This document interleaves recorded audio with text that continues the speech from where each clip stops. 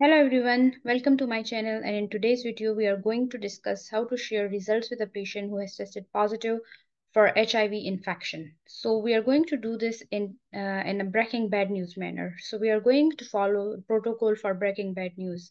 The reason for this is because HIV infection is a lifelong illness and is a life-changing diagnosis. So it is going to significantly impact the patient's quality of life. So any condition which is lifelong or is causing significant disability, making the patient quality of life poor, we are going to follow breaking bad news approach. Okay. So, for the purpose of understanding the protocol for breaking bad news in terms of a life changing diagnosis, we are going to consider a hypothetical scenario. So, for the purpose of this scenario, you are in FY2 in acute medical ward. A 25-year-old gentleman was admitted recently with fever, malaise, and generalized lymphadenopathy. He has been recently abroad with multiple unprotected sexual encounters. Therefore, a consent was taken for testing for HIV virus. The test result has come back as HIV PCR positive.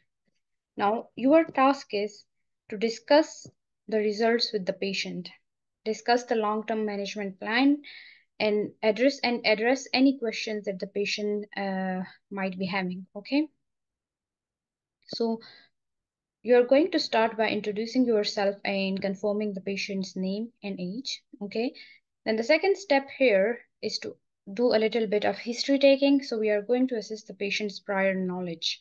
Okay, so first of all, you're going to ask for events leading to admission.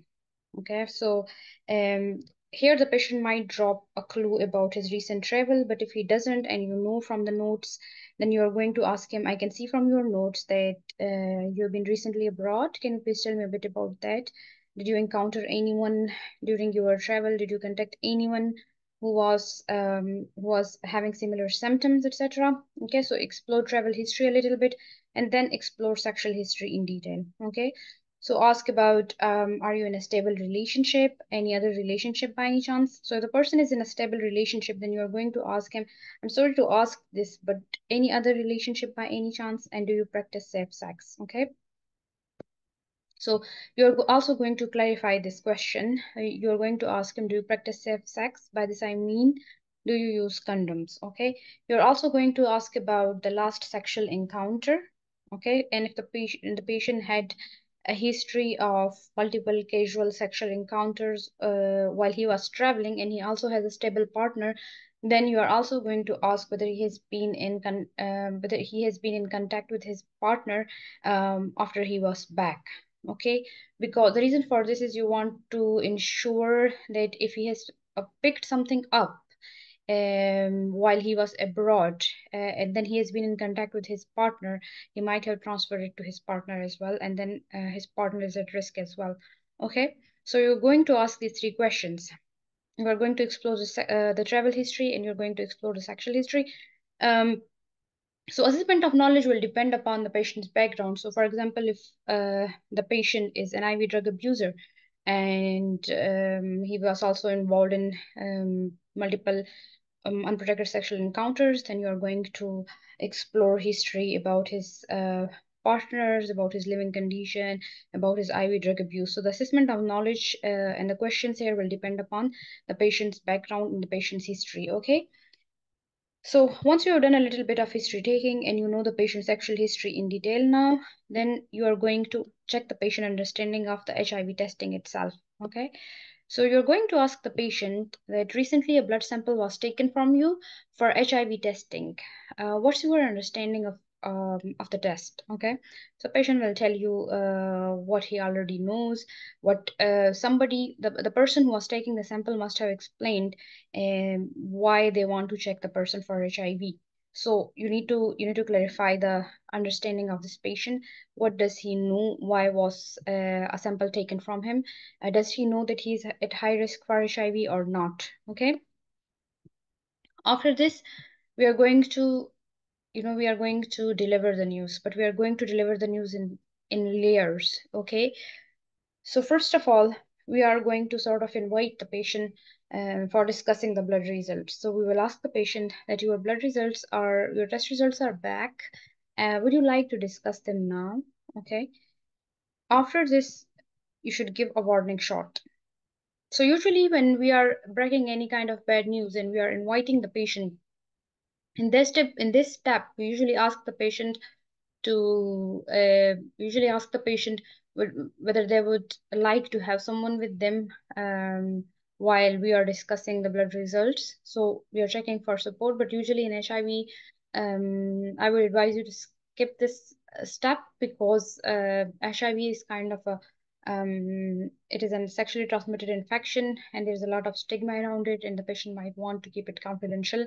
So I'd suggest that you skip that step, and goes directly to the warning shot. Then we are going to give a warning shot to the patient. We are going to tell the patient that I have looked at your test results, and unfortunately, it's not a good news. Okay. In the third layer, we are going to actually deliver the news to the patient. So we are going to tell the patient that unfortunately, I'm very sorry to tell you that your blood test has tested positive for HIV. Okay, so please do remember to add the word unfortunately, and I'm very sorry to tell you. Okay, a lot of people, they are in a rush and they are under the pressure of exam, and they are anxious, so they just kind of jump to the right away to the sentence that your blood test has tested positive for HIV. So they just tell the patient that I have looked at your test results. Unfortunately, it's not a good news. Your blood test has tested positive for HIV. Okay, but for breaking bad news, you need to, kind of give a lot of space, kind of do it in layers. So first of all, invite the patient. Would you like to discuss your test results now? The patient will say yes, because in exam they will they want you to, discuss the test results. So after this, you will go to the warning shot. You'll tell the patient, so I have looked at your test results, and unfortunately, it's not a good news. And then you will pause for maybe like 10 to 15 seconds and then go to the actually delivering the news. Okay. So then very like slowly tell the patient that unfortunately, I'm very sorry to tell you, but your blood test has tested positive for HIV. After this, I want you to remember the golden silence. Okay. You need to stop talking after delivering the news. Okay, do not try to, if the patient is silent, that's okay. Do not try to fill, the gaps with, endlessly talking. Okay, let the patient absorb the news. If the patient shows some reaction, the patient starts crying, pass them some tissues, ask them if they would like to have some water, but do not, directly rush into the management after this. Okay, this is really, really important. Okay, after this, we'll ask the patient, would you like to discuss the management plan further? Any questions that you would like to ask? Okay, so the patient may ask you some questions here, or he may not. He just wants you to, explain it a bit for you, for him. So just start with explaining the diagnosis. Tell the patient that HIV is a virus that attacks cells in the immune system, making it harder for the body to fight off infections. Okay, simple words. Um, Tell the patient about mode of transmission as well. HIV virus is carried in the body fluids and therefore can be transmitted through sexual intercourse and sharing needles. HIV virus cannot be completely cured, but can be successfully controlled with medications called antiretrovirals. If not treated, then HIV can progress to an advanced stage, which is called AIDS, and it can prove life-threatening. Okay. So now you explained the diagnosis, you explained the mode of transmission, and you have told the patient it cannot be cured, but it can be successfully controlled by medications called antiretroviral. Now we are going to discuss the long-term management plan with the patient. So I'll tell the patient, would you like to know what we are going to do next for you? We will do another blood test in a few weeks' time to confirm.